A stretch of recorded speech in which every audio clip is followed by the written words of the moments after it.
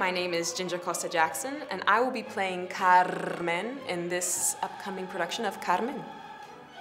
So far, it's been wonderful. My cast is amazing, and they're fun and friendly and great actors on stage. Carmen is one of the best operas to see if you are new to opera. It is action-packed, you've got dancing.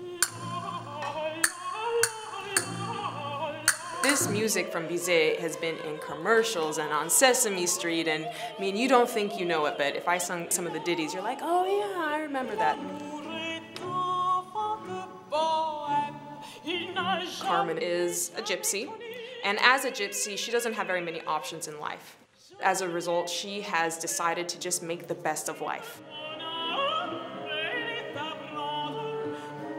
And to her credit, she's this party girl, and she'll drink, and she's dancing, and she wants to involve everyone, and she's high energy.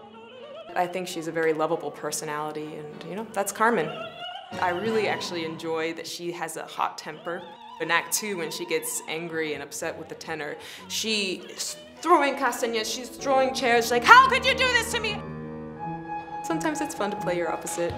As far as learning the role, that happens long before, and I've been playing her for quite a long time, so luckily I didn't have to learn. It's a great show, and there's no reason not to come out and see it. You're gonna have a good time.